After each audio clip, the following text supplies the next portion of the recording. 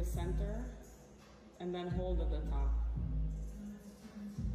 Kim Kardashian, the 43-year-old fashion icon and businesswoman, recently showcased her toned physique in a sleek workout ensemble from Zentoa.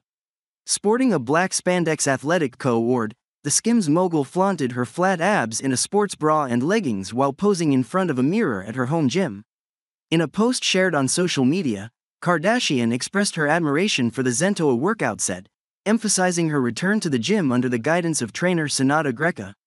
With her signature bleach blonde hair pulled back into a sleek bun and a makeup-free face, she engaged in a low-intensity workout routine, focusing on her upper body strength.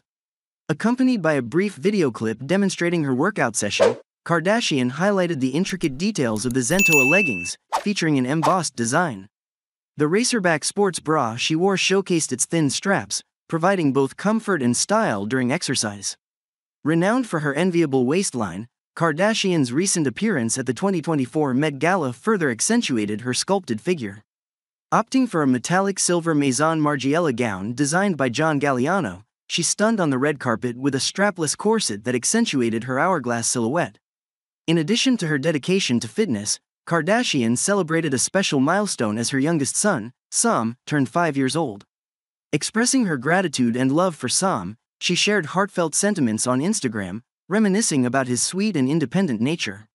As a mother of 4, Kardashian cherishes moments with her children, including Sam, North, Saint, and Chicago, whom she shares with her ex-husband, Kanye West.